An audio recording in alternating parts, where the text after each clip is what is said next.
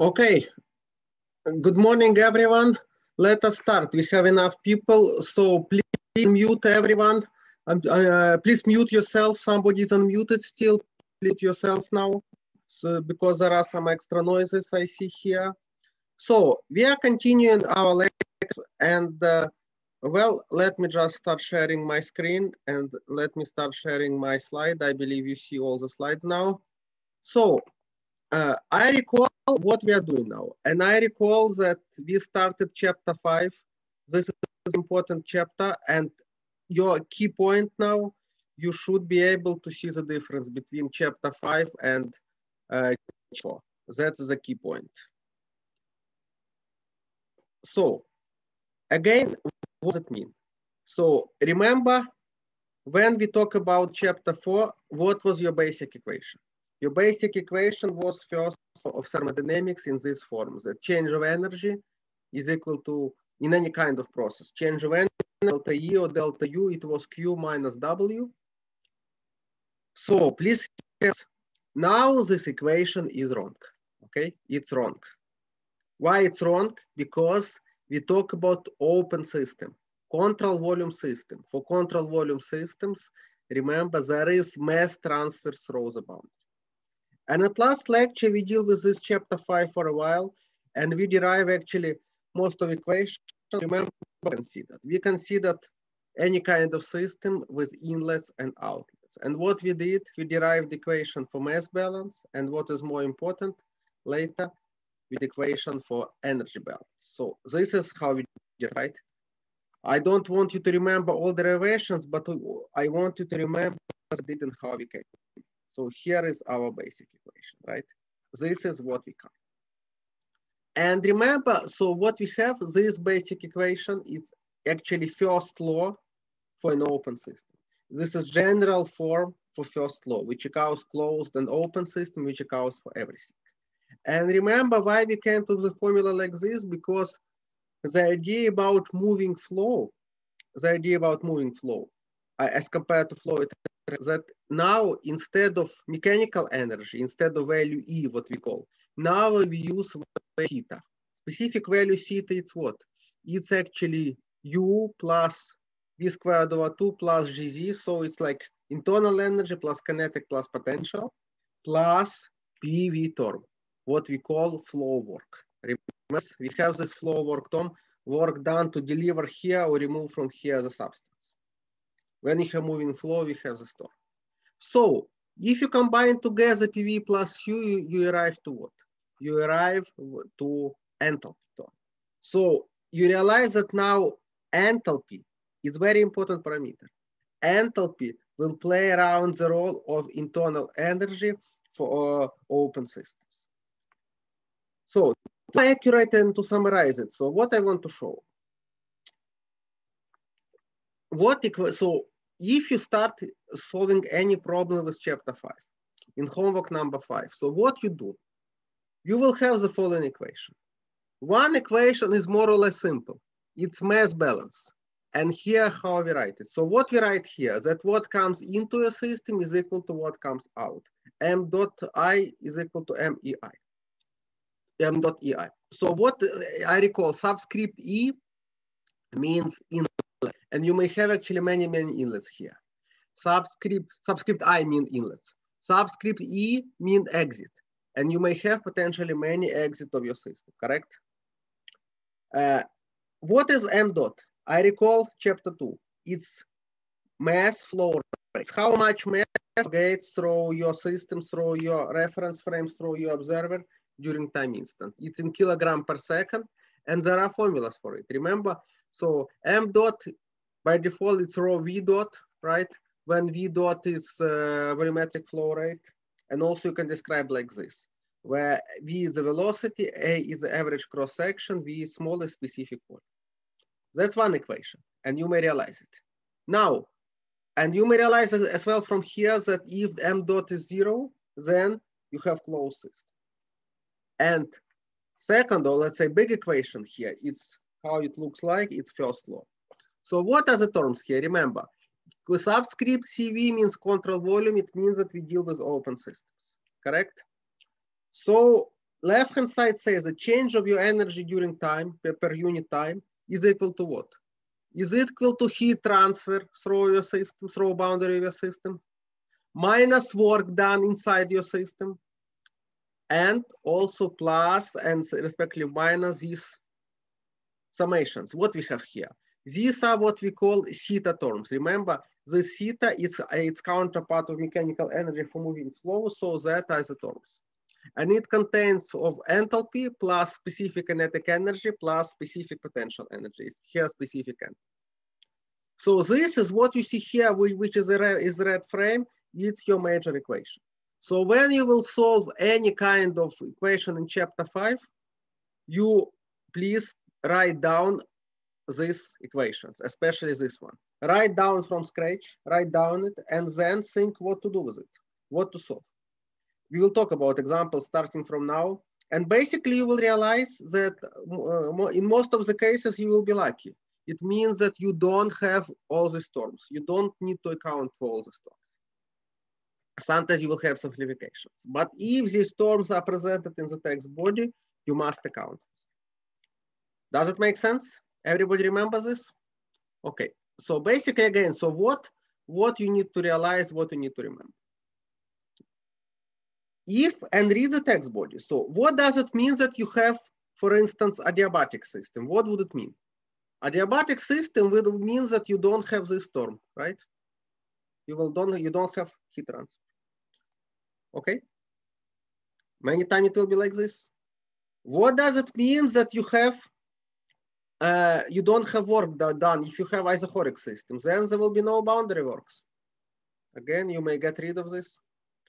What does it mean that you have steady system? And believe me, very often you will have steady system. If you have steady systems, then there will be no this term. Very often we have steady system. Well, sometimes you may realize you will not have potential and kinetic energy. It will be stated you can neglect potential and kinetic energy. What does it mean then? You can get rid of this and you can get rid of this. So your equations will be really very, very simplified and you will be lucky with this. But that's what we have, right? Now, please realize that what happened with this equation if you don't have mass flow rate. So if you don't have mass flow rate, then what? Then there will be no this term at all. M dot will be 0. And what happens if you look now in this equation? What you see here, it's nothing but second law for a closed system, right? So again, this big equation is not like different equation. It's general form of first law. It's general form of first law of thermodynamics. It describes both closed and open systems. If your system is closed, that's what we had in chapter 4 and that's how we solved it. But now we do have other terms and these terms most likely dominate over these ones. Do you understand this? So now that is your basic equation. Well, yeah, some people wrote a good comment here. Well, indeed, generally speaking, it's good if you have equation like this for steady system. If you have unsteady system, then instead of this one, you will have like this term, right? So this is a general form for equation. This is a general form for equation. But again, I recall that very often you will have steady flow, steady systems. So remember what is steady, what is unsteady. We discussed last time, right? So if you have steady flow, you don't have right-hand side and you describe it as follows. So that will be your major equations. Here is what we have for steady flow. Then energy term disappears and that only thing you have. Do you understand? Does it make sense for you? That is for steady flow. Now, couple of more things, what you should see from here. If you have steady flow, then what? Then in this equation, there is no internal energy at all. It is enthalpy equation, right? It is enthalpy balance. So for steady system, it is actually enthalpy equation. Only enthalpy is involved in this problem. So what you will be doing from your tables, what you will identify from your tables, it will be enthalpy. You don't need to talk about internal energy. That's why I tell you, enthalpy does not exist in reality. It's some combination of terms U plus PV, which helps you to solve the problem. It's like adjustable gross income. You know, you never see it in your bank account and in the pockets, but the government or agencies use it to calculate what are your benefits, what are your taxes, and so on. The same story here. It helps you to solve the problem, but you deal with enthalpy. And that is different because for closed system, most likely you dealt with what? You dealt with, before in last homework, you dealt with internal energy. So please make sure you don't confuse. Believe me, it's classical mistakes that you are going to do at exam, second exam in the end of next week, and in the final exam, you are confusing open closed system, and everything is messed up in that case. So this is enthalpy balance. So remember this. What else we should remember? Now, when we talk about steady systems, if you talk about unsteady systems, then what I say here is not the case. So sometimes you may have unsteady system. Then in the left-hand side, you still have this energy term, correct? So your general equation will be like you see in the bottom. And then you have both enthalpy and internal energy together. So that's sometimes will happen. And in your homework, last problem in your homework, it will be about this. By the way, homework number 5 is not posted yet. I still wait for Dr. Mabain to approve it, but I believe it will be posted today or about, and it will be due next Wednesday, such that you have, and it will be rigorous deadline because you needed to prepare to your exam, which will be on Friday next week. Help session will be next Monday, next Tuesday, as usual. And I do request you to take it seriously and please do this homework, do it yourself. This time I will not give you essay because I want you to focus on preparation to your exam. And please do it timely because next Wednesday we must post also my correct solution, so you have it to prepare for your exam. I record your exam is on Friday, October 30th, and it will be based on chapter 4 and chapter 5. So what we are going to do this and what will be in this homework and what examples we are solving. So you all the time you will start with writing this big equation, and then you will analyze what terms to consider, what can be waived, what cannot be. I recall one more thing. So remember, I talked about this in last class. And this is particularly important for steady system. When we talk about closed system, remember what we did. It was like we went from state 1 to state 2, right? So basically what you had something like this. It was state 1 like this. It was state 2 like this, something like this, right? You have expansion or compression and you investigated. This is state 1, you took it from tables. Then it was state 2, you took it from tables, and then you wrote down equation. Now, for open system, please realize what happened. Now your state 1 is inlet, okay? It's I condition. Your state 2 is outlet, it's E condition. And they actually coexist, right? So if you consider any kind of bird or insect or fish which comes in and out, so what happens? That is your state 1 when you come in.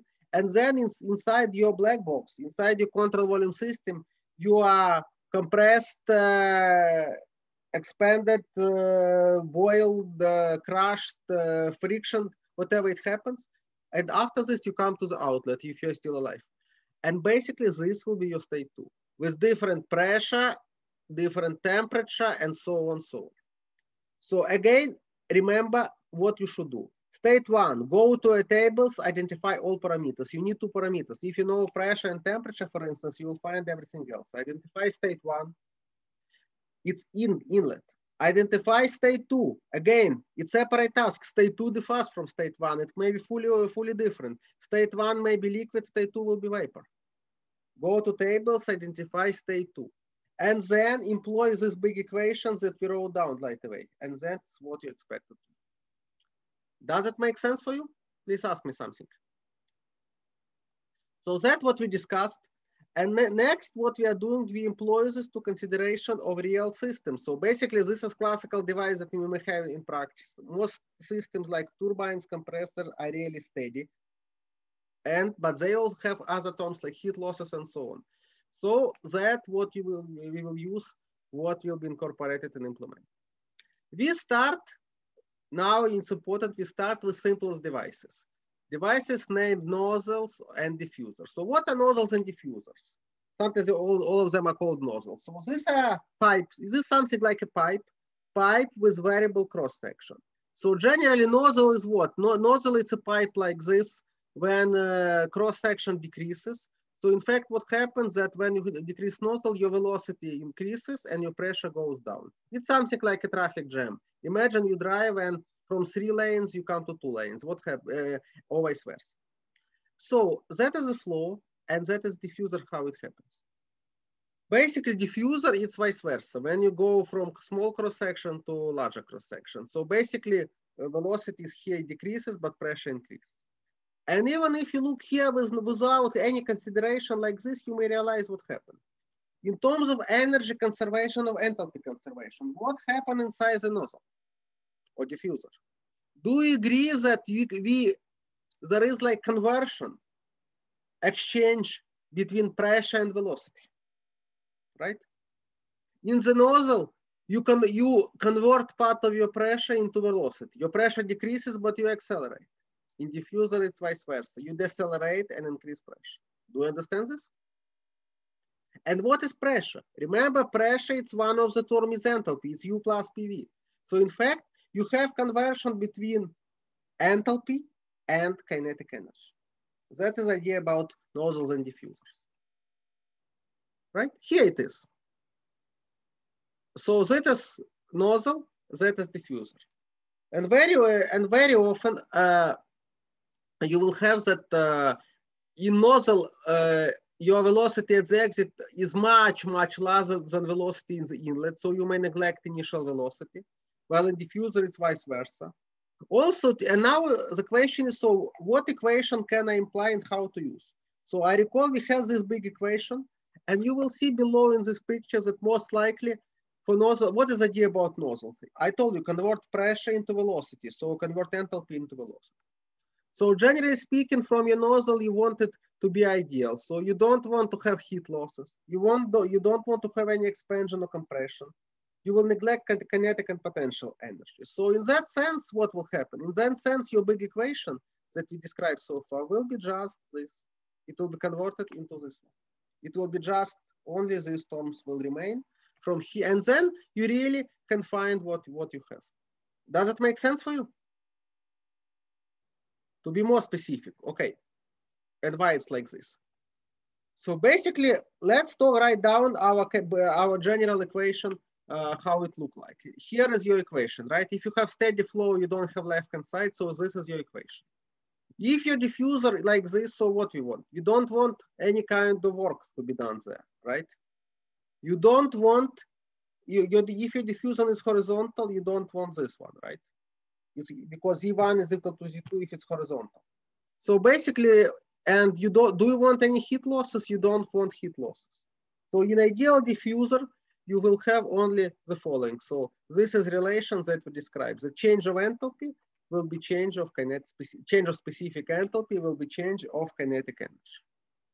Do you understand this? Does it make sense for you? I hope so. Please ask me something. Now, there are good points to ask here. So the question is the following, one question. Can I really neglect these 3 terms? Answer is the following. Well, there is no final answer. Read your text body. If in the text body something stated there are heat losses in the amount of, or it's stated that nozzle is inclined with a inclination length of 5 meters, then you must account for it. Whatever in the text, you should account, okay? But if it's not stated, then you generally can neglect all these terms. Why? Because they are not primary for nozzle. The idea about nozzle is convert H into V squared, okay? Or vice versa. That's why you cannot neglect these terms. They should be there. So that's what you have. Now, another point I want you, so it's like this, or I can consider it here, so I will put it here and you will realize. And another point that you really want to know, and we need to know, these are your terms, right? So basically, we will have that H1 is equal to H2. So generally speaking, if it's like this, mass will go out and you come to this term. What I want you to remember, what you must remember when you look at this equation, this is something important. I recall, where are you going to get these enthalpies? You're going to get these enthalpies from your tables, correct? So if you, or what from tables, from equations, whatever it is. In your tables, what are the units for enthalpy? I showed last time, I recall, because it's classical mistake that people do. It's kilojoule per kilogram, correct? Kilojoule per kilogram. Which is what? Which is 1,000 joule per kilogram, correct? Now, kinetic energy that you use here, what are units of kinetic energy? Meter squared over second squared, right? Which will come to joule per kilogram. So please understand that values that you consider here should be self-consistent. The value of enthalpy is typically 1,000 times 3 order of magnitudes larger than this one. So please, 15% of you will do these mistakes next week at exam 2. I beg this. So please take it seriously. Write down dimensions and make conversion. If I have 3 boxes of 3 tons of cherries and 5 more cherries, it's not I have 8 cherries. I have 3 tons plus 5.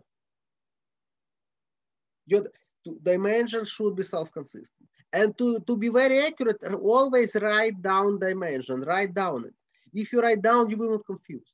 But if you write down numbers and say, okay, in the end, I will add my dimension, or I will forget to add it at all, then you will confuse. Please remember this. That's important. Do you understand this? Does it make sense for you? This is joule per kilogram. And also, and the same for all other items we have here. This is joule per kilogram, joule per kilogram. This will be kilojoule per kilogram. You should multiply it by 1,000 to get it, because this value is quite big, okay? You may realize it.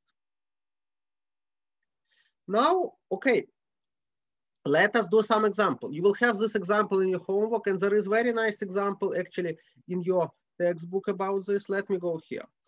So here is example. Again, I just open it like it is. So please read the declaration of air in a diffuser. So that's what you have. Read, it's example 5.4 in your textbook. Please read this. So you have diffuser.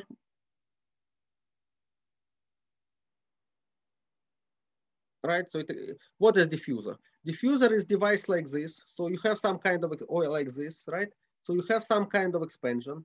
So that's what you have. You have a diffuser. So basically how it look like?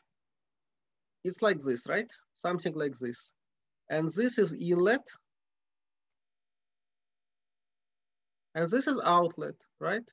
Yeah, I know in reality it's something very sophisticated, but it's simple device like this. So read this text. Air, it stated that air at 10 degrees Celsius and 80 kilopascals enters the diffuser of jet engine with a velocity of 200 meters per second, okay? It stated that you know the inlet area of the diffuser. It's given, right? This area is 0.4 meters squared. You have it, correct? And what do you have? At the very beginning, you have all the parameters. You have T1, right? You have P1. What else you have? You have inlet velocity, which is V1 also. So where is V1? So you have V1 here. And basically PT are known, right? So this is your temperature. This is your pressure.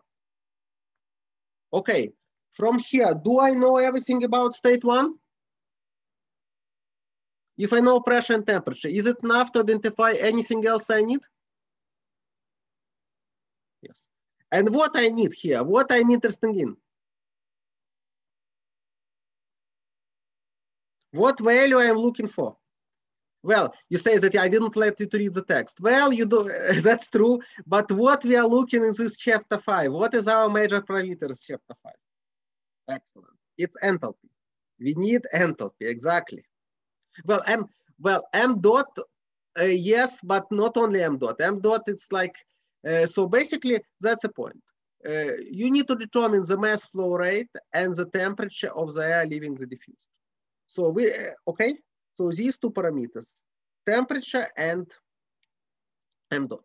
So what I should use? So this is my state 1, And this will be my state 2, which I don't know, right? I don't know state 2. It will be P2, T2, H2, and so on, correct? So, and in the exit, I will have another area like this. So I know A1, here will be A1, right? But I don't know A2 and us. So what equations I will implement? What do I need to know?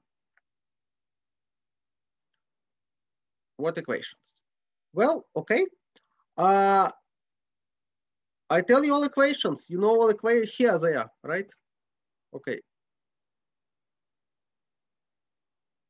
Here is one equation, and here is my second equation, correct? So my second equation will be very simple, how it will look like. My second equation, there will be no mass flow rate, so it will be just m dot. And what equation should I implement for m dot? Well, for m dot, I will implement nothing but this one, right? Do I know surface area? All like this, okay? So do I know initial velocity? Do I know initial value? Do I know initial cross section? Will I be able to find the initial specific volume? How? Well, it's ideal gas. From ideal gas law, I know P and T, right? So will I be able to find m dot? Yes. Okay. Now, but that's nice. That's a mass flow rate balance. But your key equation is energy equation. So in our energy equation, what do we have here and what we can forget about in our equation? So this is your major equation. What do we have among these terms? Is it steady diffuser? Yes, it's steady diffuser. Do we have heat loss? Do we have any kind of work? No. Is it horizontal diffuser? Yes. Do we have many inlets or outlets? No, so we'll have one inlet, one outlet, right? So what remains? What remains? This one and this. So that's only we have. Now, this is my inlet condition, this is outlet condition. So from where I can get inlet condition?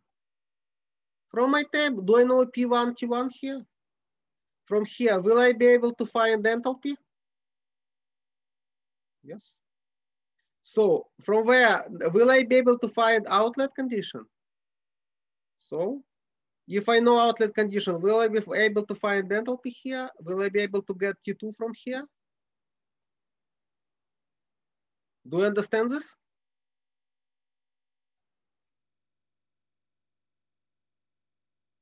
Please ask me something. Okay. Can you walk through how we would get T2 from there? Okay. I will. We will come to this. Any question? But before this, any question about what equations to employ? So, do you agree that our energy equation? Look at this picture here on the screen. Do you agree that our basic equation will be nothing but the following? Right? So that will be your equation, correct? And I can cut m from here and m from here. I will have this one is equal to this one, correct? Do you agree I can write it from here as the following? Do you agree with this equation? Yes or not? Again, here is my diffuser. Here is my state 1. Here is my state 2. What is my H1? Can I get H1 from here? How I can get it? I will go to my tables. I will go to my tables and identify it. Then if I know H2, I will go back to table and identify T2. Let me show it. What table we are talking about here? We talk about air. What is the table for air?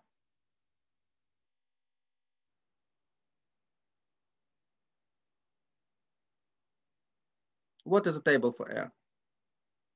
The table A17, correct?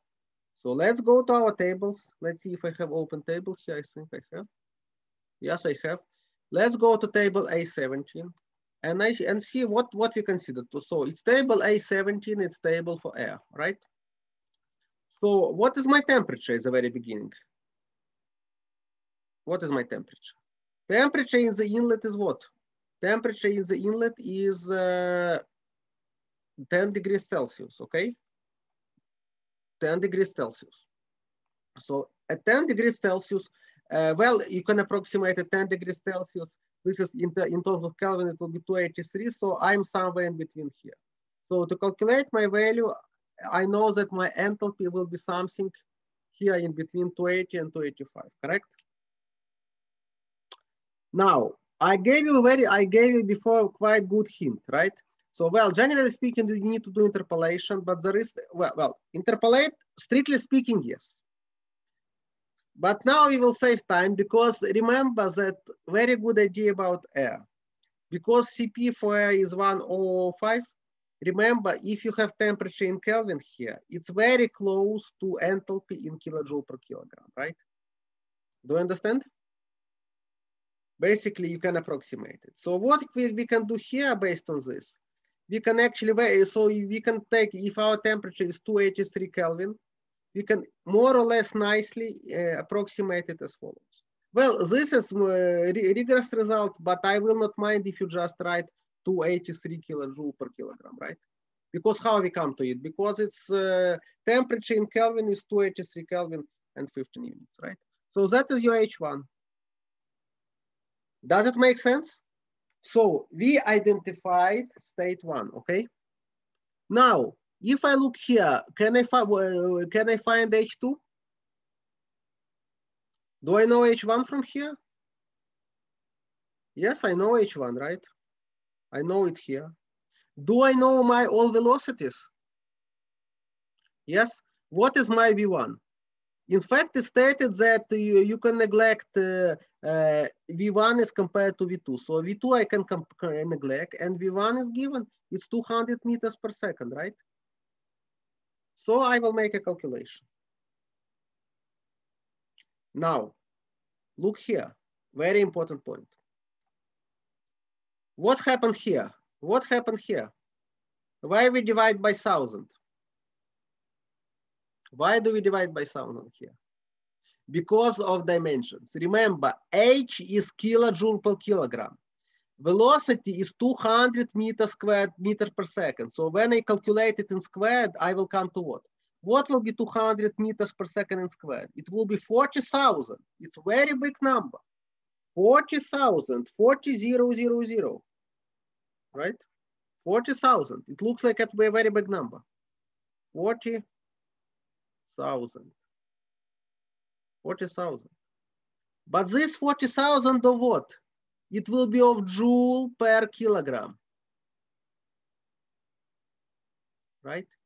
It will be nothing but just only 40 kilojoule per kilogram. That's why we divided here. And if you calculate, so your H2, it's only 303. Do you understand about these 3 orders of magnitude? I believe so. So please now see what's happening. Your velocity is quite big.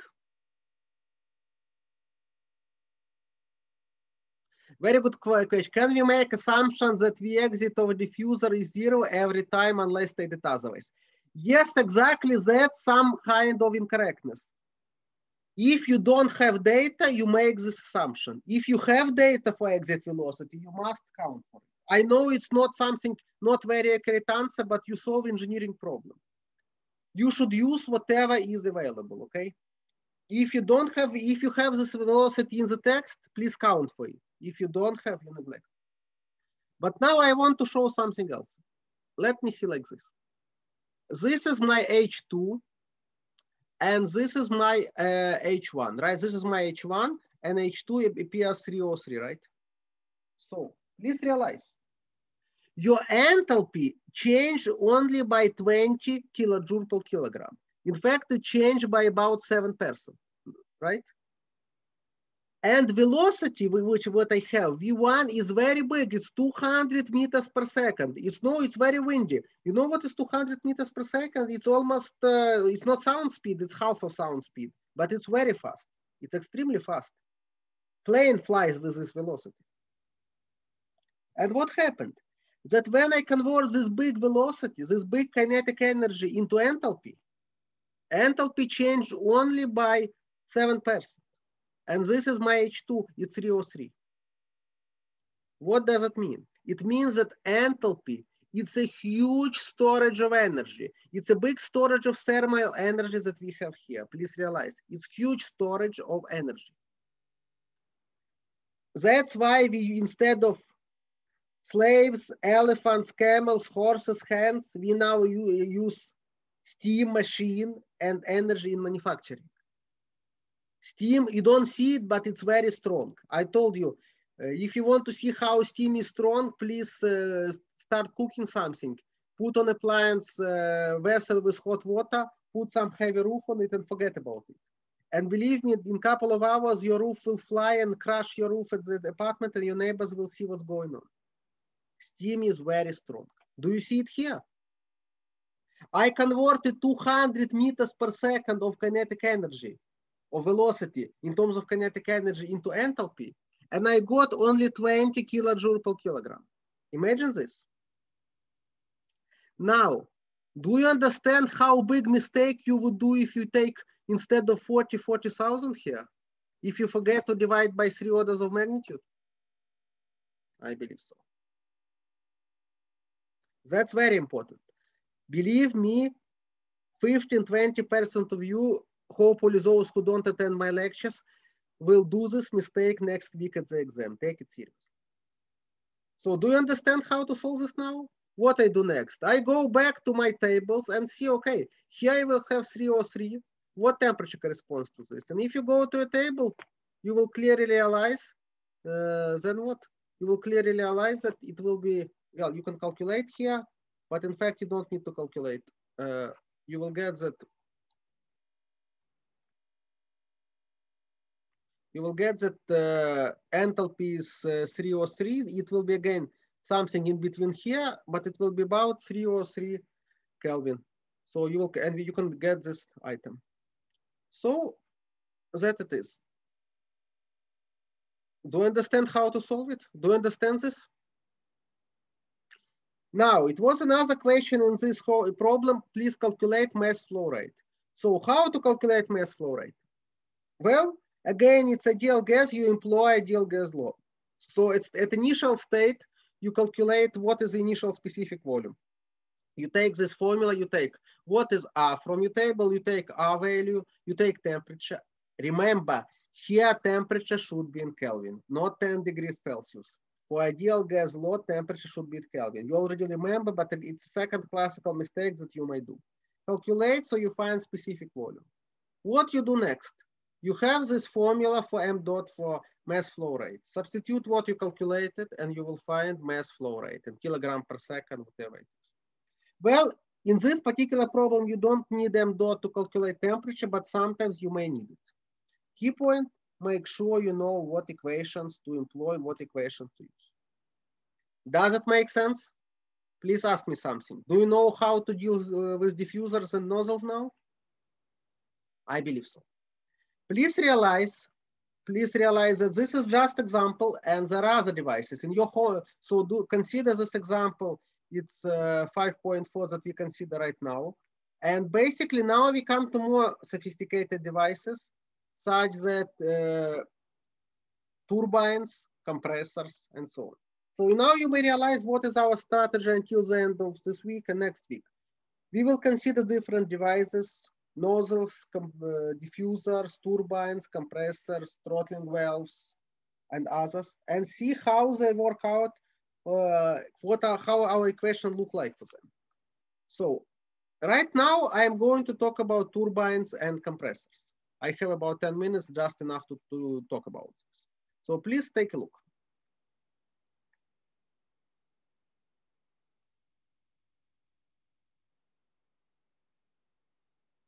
We are here.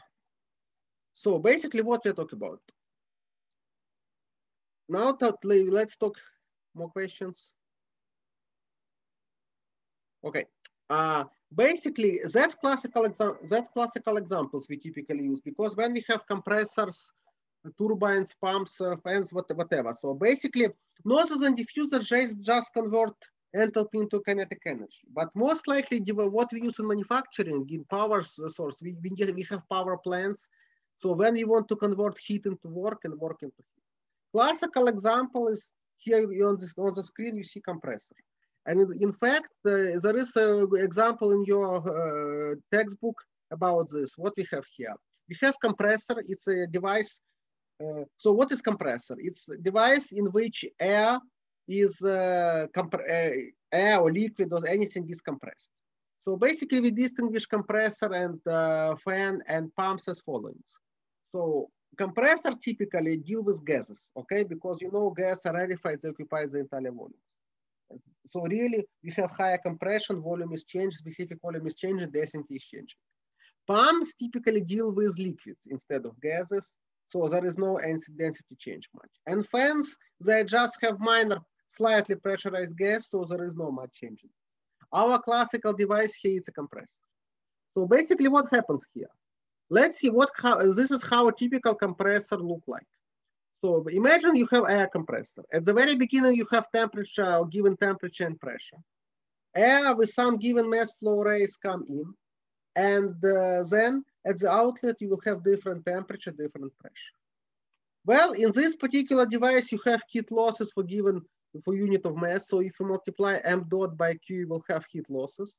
And the question is to find work input here, because you know compressor needs some external work to be included here, work input. So from the point of view of your compressor, this work will be negative. For turbine, work is positive, here it's negative. If you write it to work in, it will be absolute value. So your basic equation will be like this, if you look at here, right? You may consider it, and basically that's what you have, if you neglect kinetic and potential energy. So that's how your basic equation look like. And basically, example here, it's example, again, what you see here, it's example from your textbook. I recommend you to consider it. Here it is. No, this is for diffuser.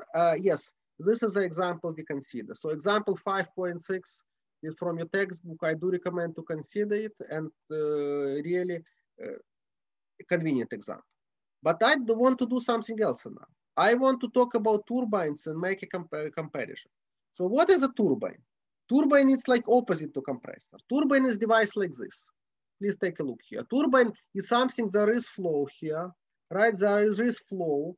And basically there are blades, like they're shown like this. So when flow comes in, it rotates the blade and it produces some kind of work.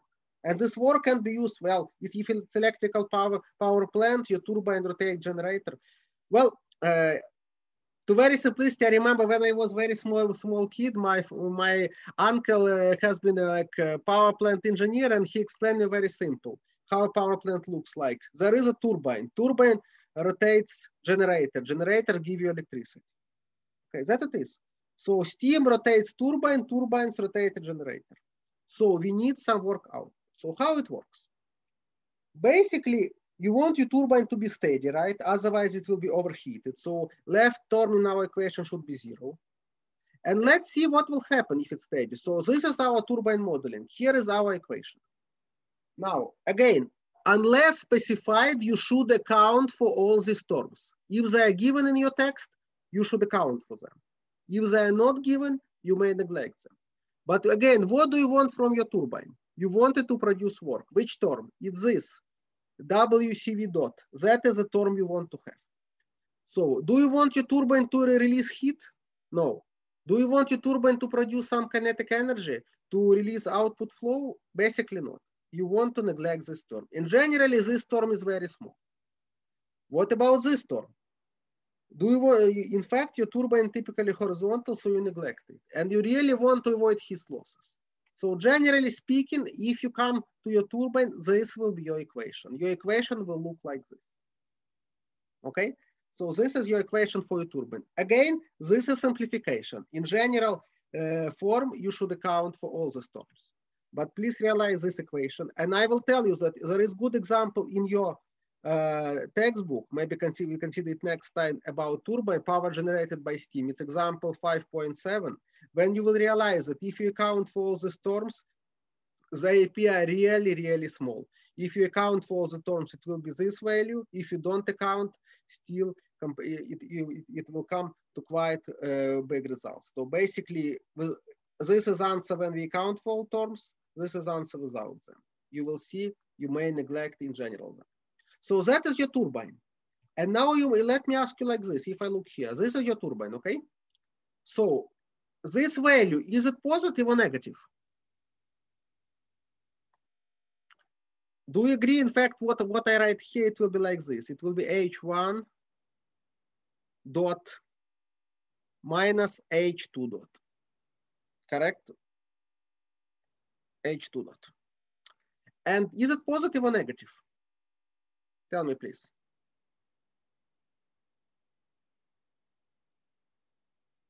It's positive because work is done by the system, right? Turbine generates work, so it's positive. In fact, what happened here? If I consider, let's say I consider power plant, which produce electricity. So what is this? It's like I have some high level of enthalpy, right? So I have level of enthalpy like this. I can plot it like H dot. And I release enthalpy, and then I will have H2 dot, right? And their difference, it's my work output, right? Work output, which should be positive, right? Because work is done by the system. So otherwise, what turbine does? You spend enthalpy, you had H1, right?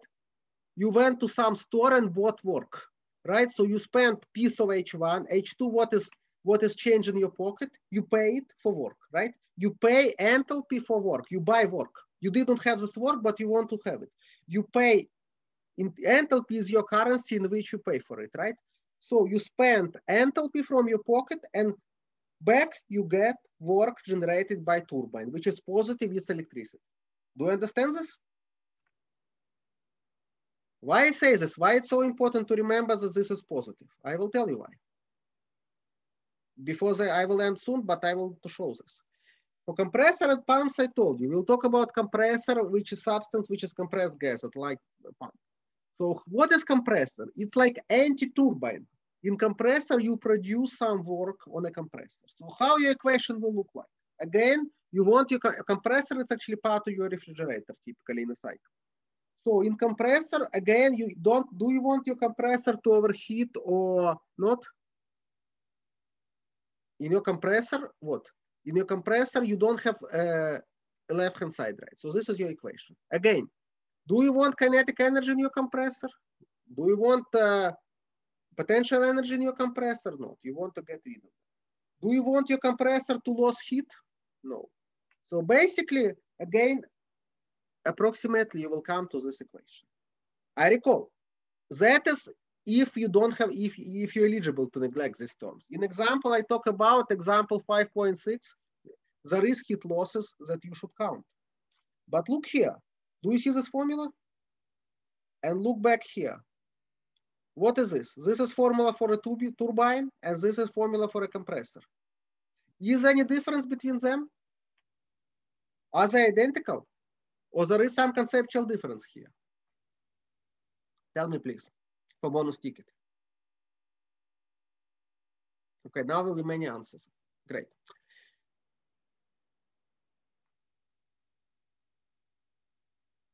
Exactly. On the system.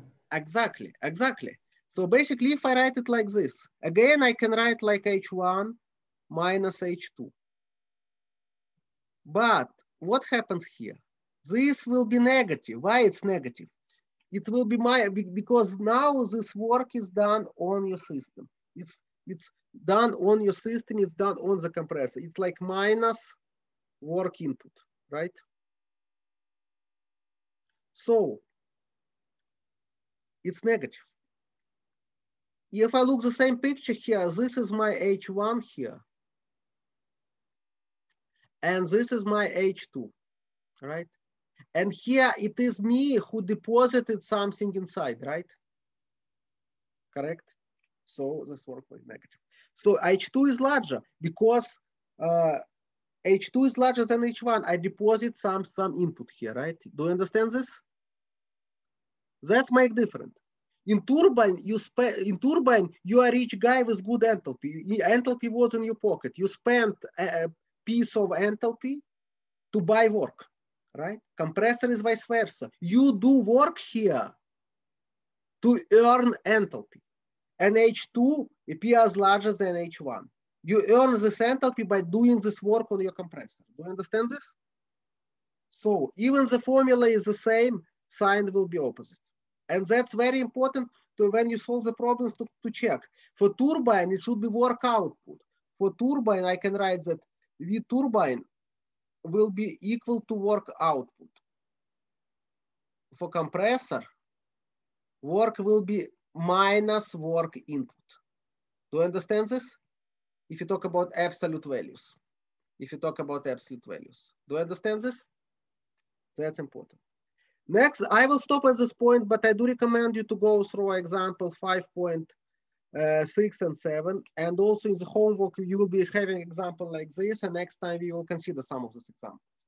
But this conceptual difference between turbines and compressors. Do you understand this? Formula is the same, approximate formula is the same, but sign is opposite. Turbine spends enthalpy and converts it into work output. Compressor eats your work input to increase enthalpy, because what is compressor? It's higher pressure, so you promote enthalpy, H2 is larger than H1, so pressure is higher. You understand this? Okay, when you did it, excellent, then we'll have only throttling devices, and heat exchangers and mixers, and almost that's all. I think we're in a good shape. If everything goes well, maybe next Monday, next week, we may have a short quiz if you have enough time. Otherwise, we will not have it, but I think you're in good shape now. So please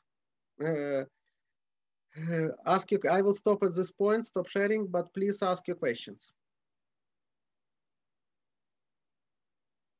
Any questions?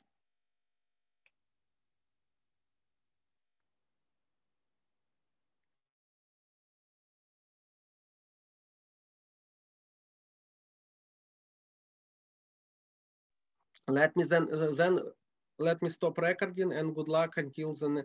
See you all on Wednesday, and please take it seriously. Your exam is just in 2 weeks from now.